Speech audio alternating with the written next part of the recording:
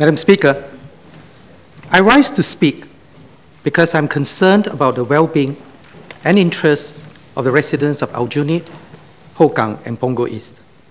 I'm concerned about their lives and their homes. They have been shortchanged by their members of parliament, and they have been kept in the dark. I'm concerned about the well-being and interests of all Singaporeans. Elected members of parliament are expected to be clean and honest and to act with integrity. This motion boils down to one word: trust. The people's trust the MPs will keep their promises with integrity. The people's trust that we will always take seriously our full responsibility to serve our people and to serve their best interests.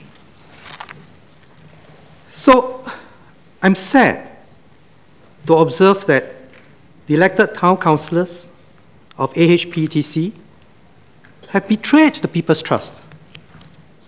They betrayed the people's trust in three ways. One, they betrayed the people's trust by failing to act in the best interests of the residents. Two, they betrayed the people's trust with a consistent pattern of evasive behavior. Third, they betrayed the people's trust by promising to one thing and doing another. First, the Workers' Party have betrayed the trust of the residents of Aljunied, Hougang, and Punggol East. Residents cannot trust the Workers' Party on several counts. For a start, residents cannot trust the Workers' Party to get them a good deal. In fact, the Workers' Party has gotten them a raw deal. Their managing agents, FMSS and FMSI, charge the highest rate in Singapore for their services. Compared to the MA fees paid by other town councils, residents paid more than $2 a unit. 1 year, 1.6 million, and this went on for 4 years. Now, till now, after all this debate in the House, the public doesn't know, none of us knows, the reasons why FMSS and FMSI's rates are higher than everywhere else. Residents cannot trust the elected town councillors not to sacrifice their long-term interests. In fact, these long-term interests are being sacrificed. $12 million were missing from their sinking fund. $12 million missing.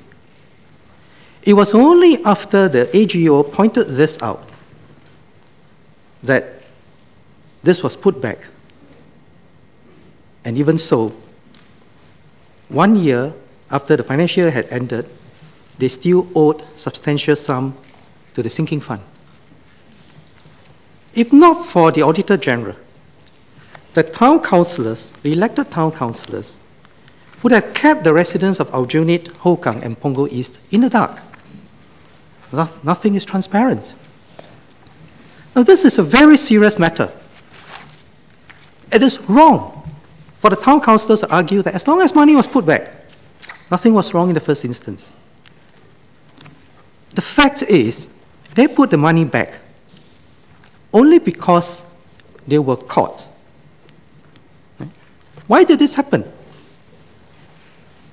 Thank you. Either the MA is totally incompetent, or they deliberately decided not to fill the sinking fund, to show a better financial picture and have a large operating account to pay for expenses, the largest item being the MA fees.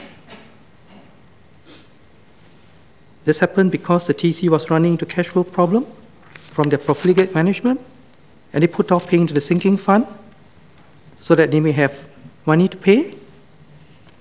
Now, clearly that is compromising the long-term interests of residents to enrich their friends. They did not forget to pay MA fees every month. They did not forget to collect S&CC from the honest, hardworking residents every month. But they forgot to pay large sums that were supposed to go into the sinking fund, and repeatedly Was it because the Finance and Investment Committee, chaired by Mr. Chen Shomao, was not doing his work? Or was it another lapse by the chairman? No explanation has been forthcoming. Now, this is serious. Sinking funds are for long-term cyclical maintenance. We need to replace lifts for residents' safety, do major repairs, like rewiring and re-roofing, repaint blocks. The safety of and well-being of residents and their homes are at stake. Down the line, residents may find the sinking fund is all depleted, with nothing left to maintain their town's safety and their well-being. When this happens, who suffers? Not the town council, not the MA. Who suffers are the residents. Worst of all, they won't know where the money has all gone.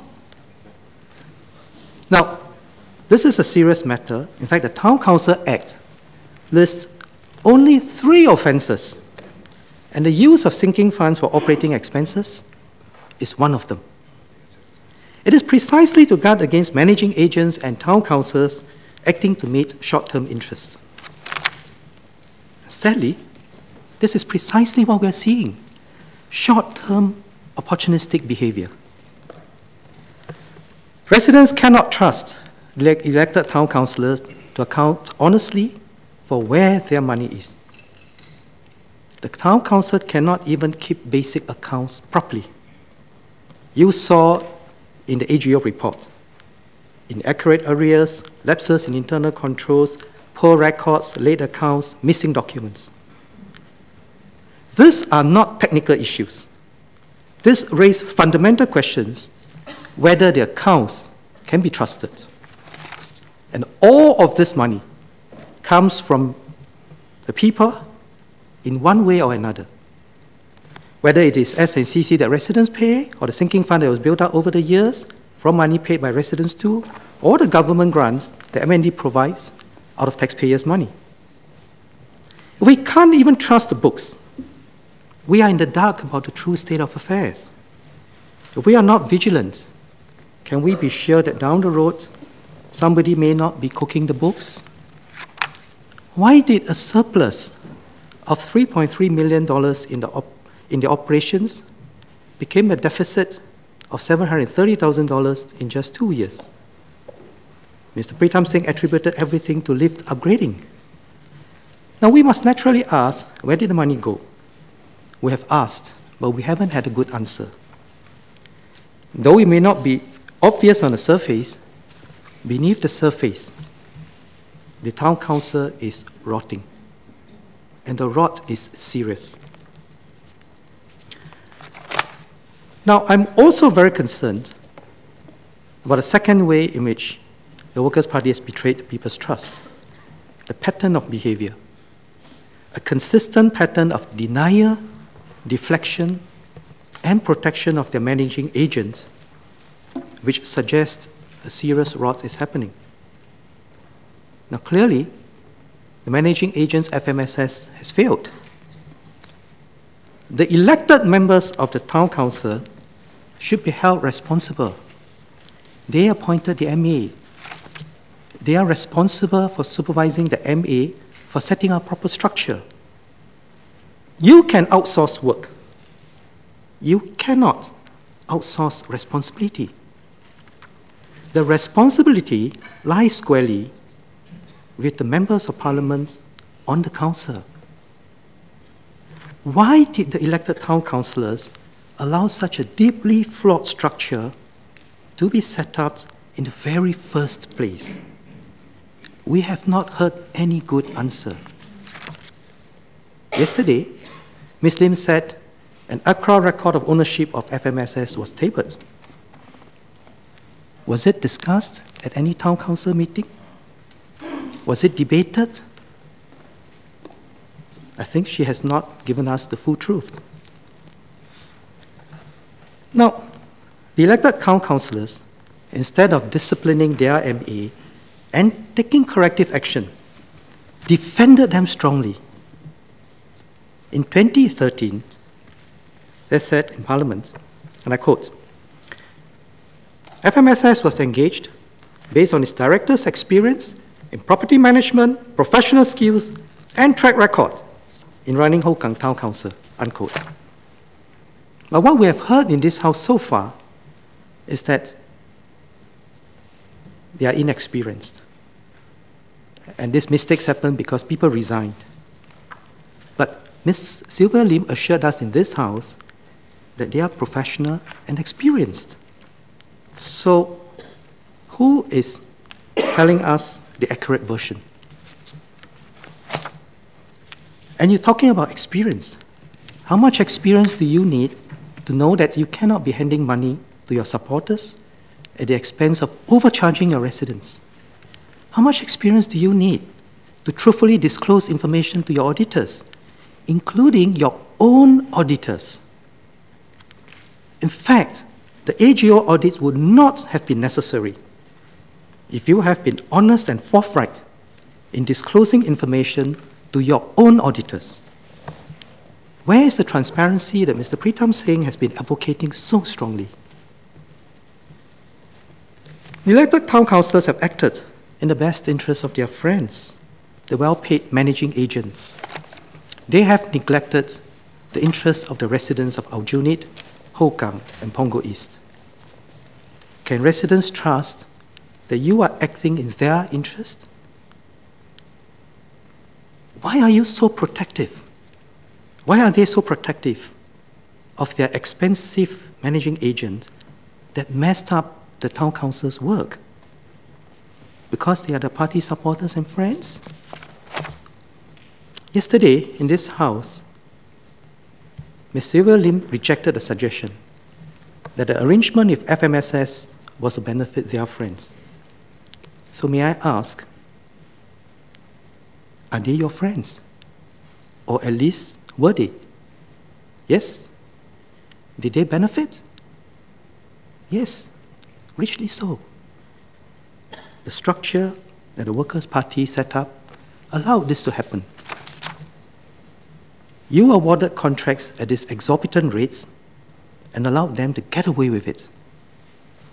What other conclusions can be drawn? Now, on the other side, we know that AHPETC's financial position, even based on your own figures, which may not be the most reliable, has deteriorated sharply. The finances are now in the red. From a surplus of $3.3 million in the operations, it has now become a deficit of $730,000 in just 2 years. It's astounding. 2 short years. The Workers' Party asserted that no money was lost. Now, what is astounding is how they even twisted the comments of the AGO to justify the case. Ms. Hari Kumar has dealt with this earlier on, but Mr. Pritam Singh continued to repeat this. I urge you to read the auditor's report carefully. Now, at the very least, I think you would agree with me that it is not honest to twist the AGO's comments deliberately in this self-serving way. Now, all the Workers' Party MPs have said that they will take collective responsibility. They have said that they will support this motion. I hope the support is in substance, not just form. If they support the motion in substance, one would have expected that they will conduct a forensic audit, that they will take legal action against the managing agents, FMSS, that they will file accounts immediately, on time, as required by the law and any administrative action, that they will put in place checks and balances where there is a severe conflict of interest. And the residents deserve to know what had happened. Are you prepared to come clean and explain and answer all the questions which have been raised in this House? How exactly would you safeguard the interests of residents?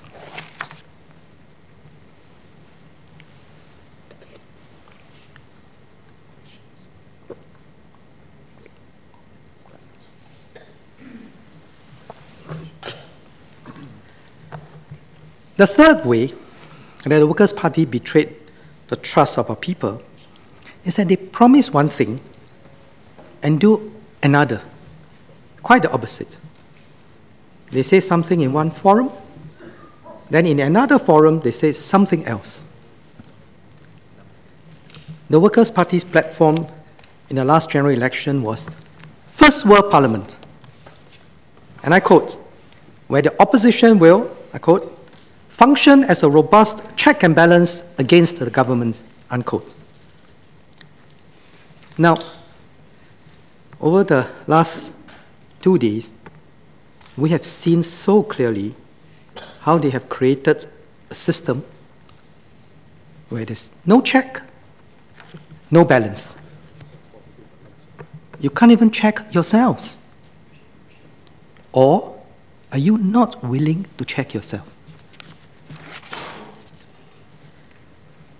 They have been entrusted with running a town council.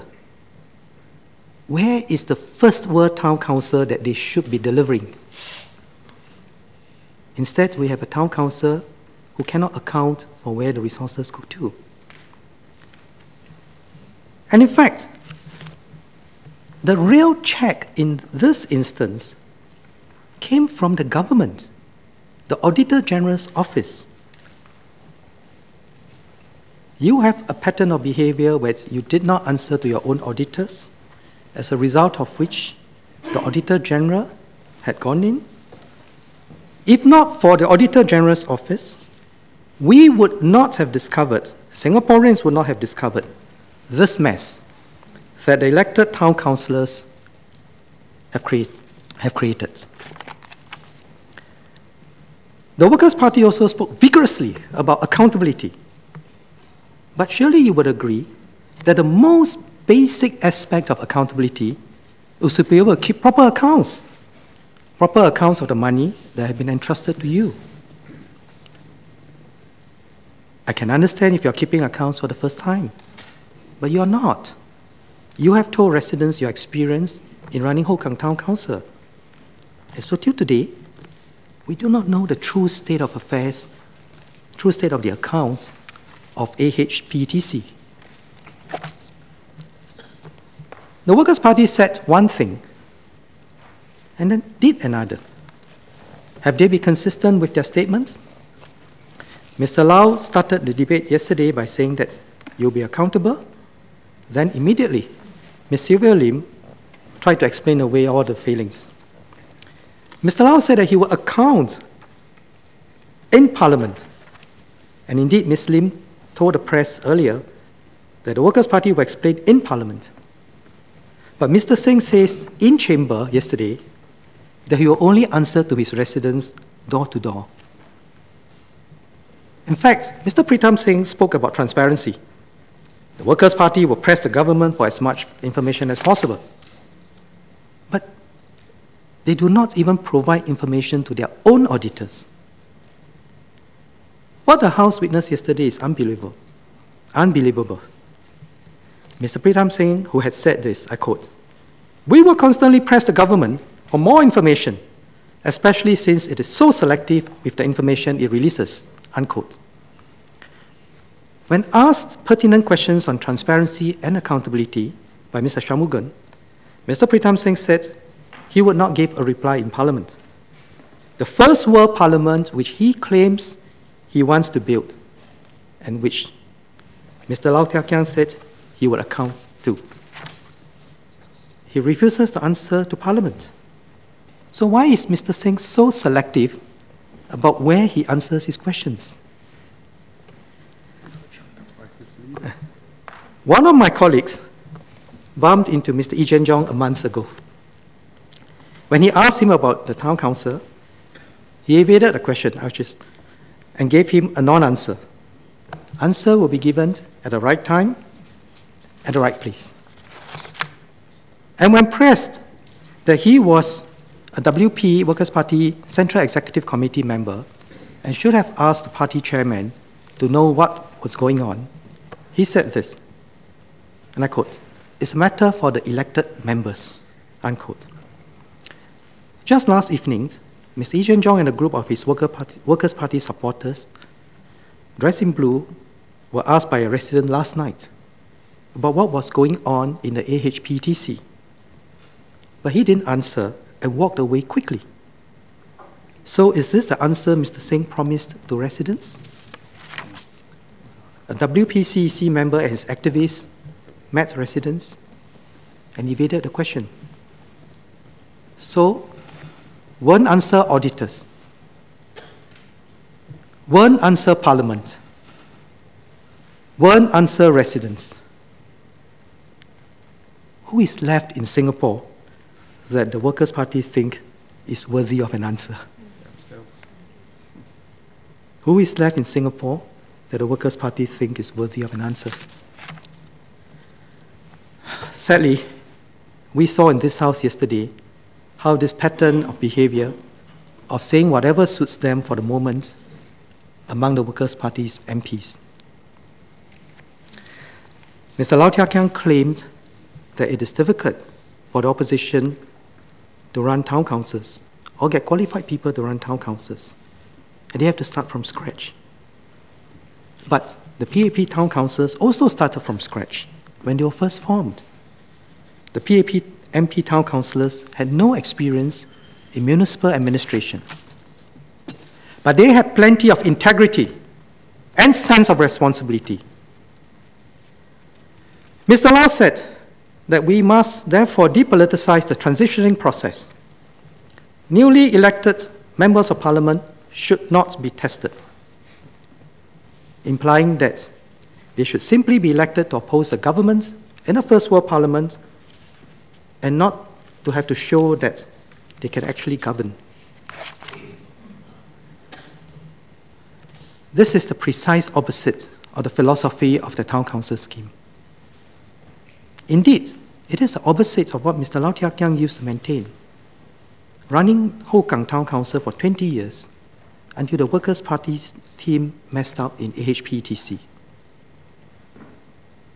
Mr. Lau has been, contrary to what the PAP thinks and claims, there's nothing to running town councils. The opposition run them as well as any PAP town councils, and therefore people should vote for them. Mr. Lau calls for the town council issue to be depoliticized, but he's politicking. How can he be disclaiming responsibility to govern locally while asserting the right to challenge the government nationally? What is even more disturbing is what the WP Workers' Party MPs have been promising residents. Let me just quote 3 examples.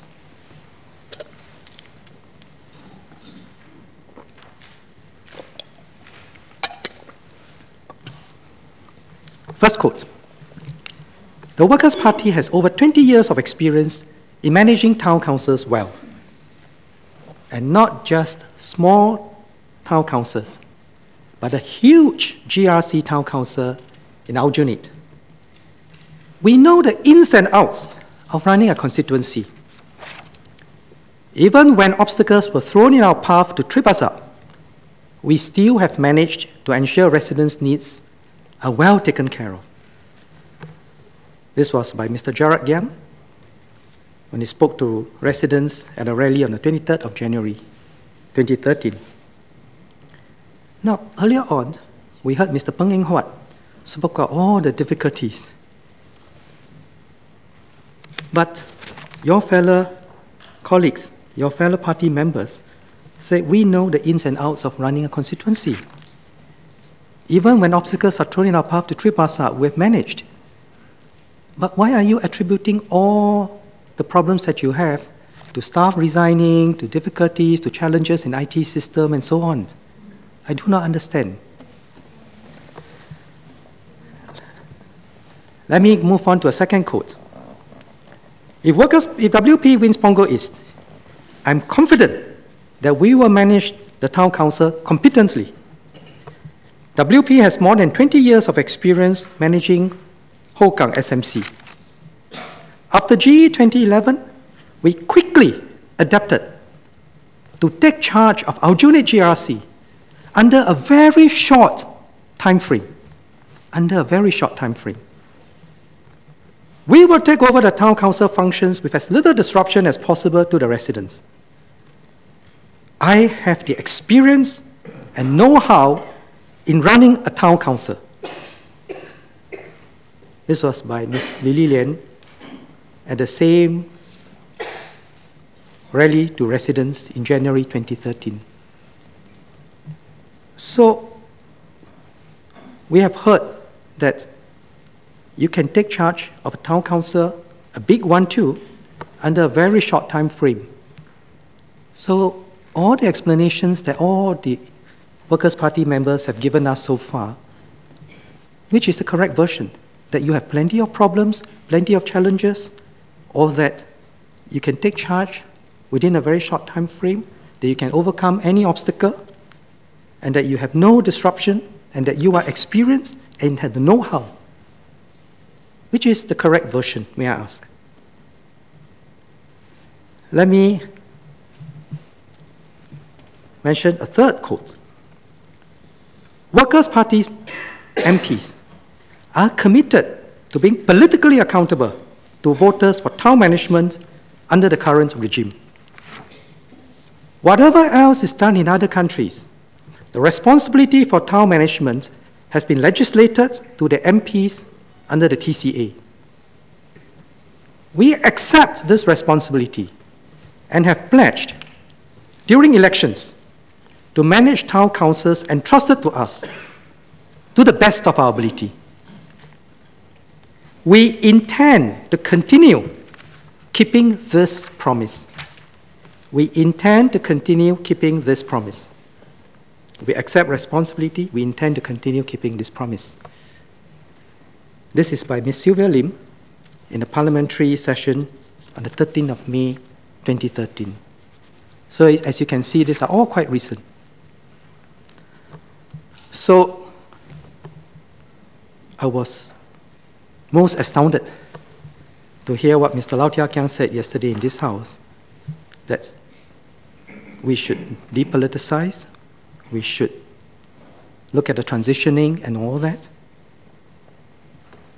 So, Mr. Lau, you are the Secretary General of the Workers' Party and have just said the exact opposite of what Ms. Sylvia Lim, Chairman of the Workers' Party, said in this House in 2013. Did you just change your mind when things went wrong in AHPETC? Or you never believed in what you were doing? Or were Mr. Gerard Giang, Ms. Lily Lian and Ms. Sylvia Lim misleading residents when they made those speeches, and that the Workers' Party had no intention whatsoever of fulfilling your promises? So can you tell this House and all Singaporeans, what are your real beliefs and values? Do you have any conviction? Or do you just say whatever is expedient for the moment, even if it means misleading Singaporeans? Is it not dishonest to claim that you believe in something and do the opposite, and that to say one thing in one forum and a completely different thing at another occasion?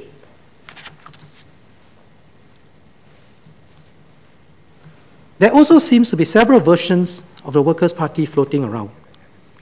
Which one do we trust?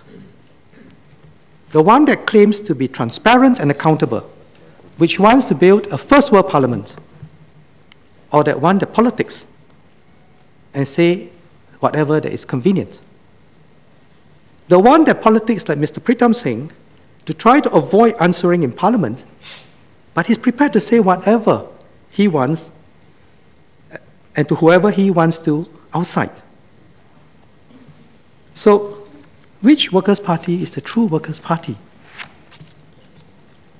What is most disturbing in this entire sorry episode is the way that the Workers' Party has sought to downplay the crux of the matter, sought to deflect the issue by playing victim of a challenging operating environment that the opposition faced, and then claiming inexperience.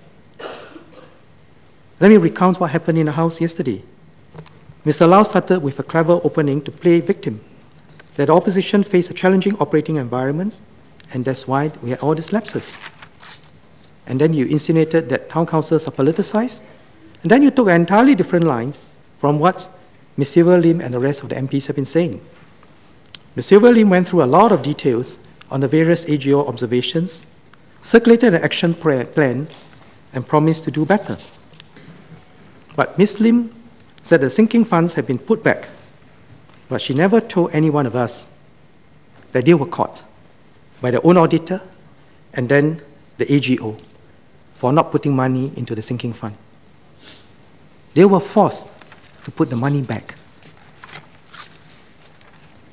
Ms. Lim, nor the other members of Parliament, never answered the critical question. Were all town councillors aware of the structure of the ownership of FMSS that leads to substantial overpayment? And was there a proper discussion on how you're going to safeguard the interests of the residents? And Ms. Lim sought to show that the lapses were technical, bean counting, and the Workers' Party will fix them by hiring more accountants and doing more checks. And then, of course, that is a dodge.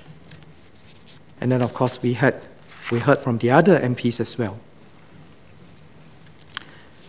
Ms. Lim also circulated a table showing various committees and formal checks. Reading it, I was very impressed.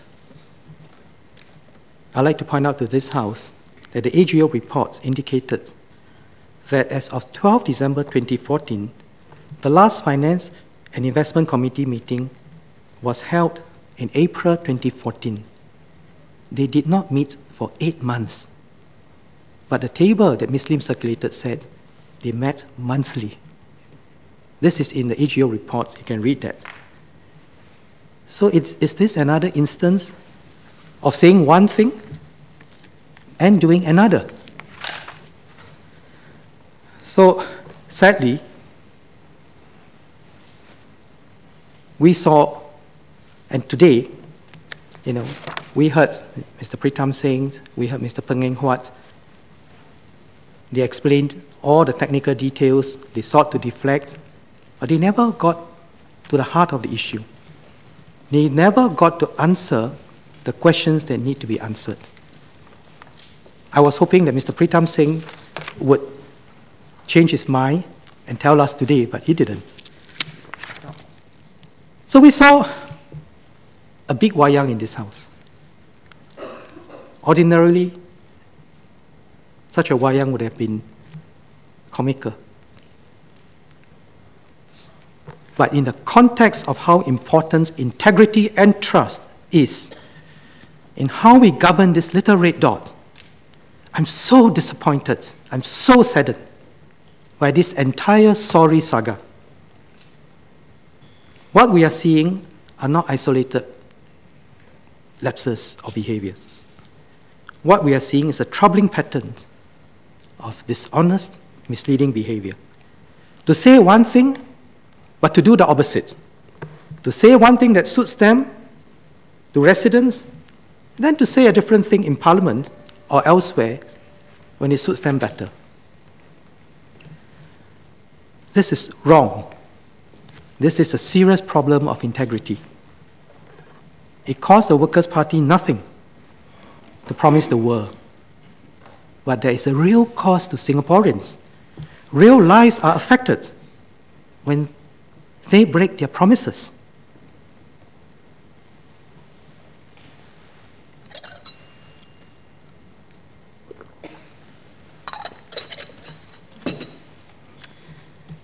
Let me now conclude with why this motion is important for all Singaporeans. At the Ministry of Education and in our schools, tens and thousands of teachers spend many, many hours striving to provide the best possible education for our children so that they may have a better future. Tens and hundreds of thousands of parents are concerned about their children's future. We spend day and night thinking about our children's future. But our children can only have a better future if Singapore as a nation succeeds and remains relevant to the world. That we retain the values and the qualities that are essential for our success.